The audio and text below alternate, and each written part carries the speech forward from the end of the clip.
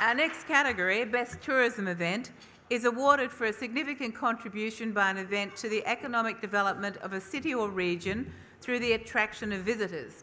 And in this category, the judges also deemed that there was just one entry that met the minimum qualifying score to become a finalist. So the finalist is therefore also our winner. So we will go straight to the winner's envelope, please. The winner of the Best Tourism Award is Santos Tour Down Under, event South Australia.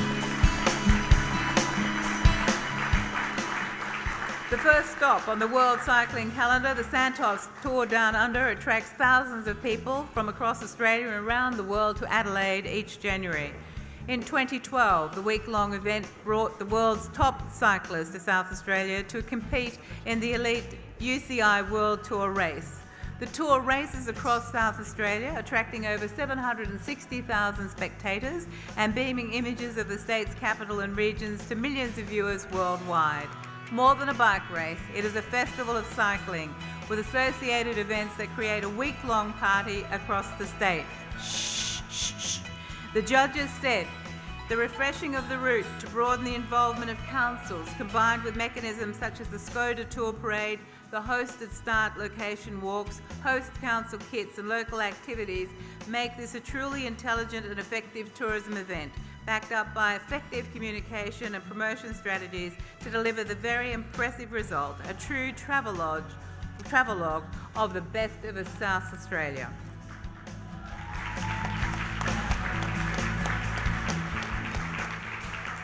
Thanks, Ida.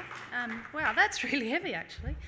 I'd just like to thank the Government of South Australia for their ongoing support, Naming Rights Santos, and also our other valued sponsors and partners, and also, as Ida mentioned, the communities that host us throughout the event.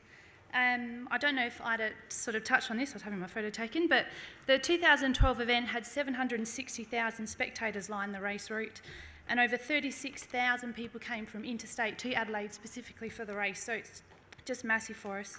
And finally, I'd like to thank... Finally, just thanks to the hard-working team back in South Australia from Event South Australia, who will just be absolutely thrilled with this. So thank you very much.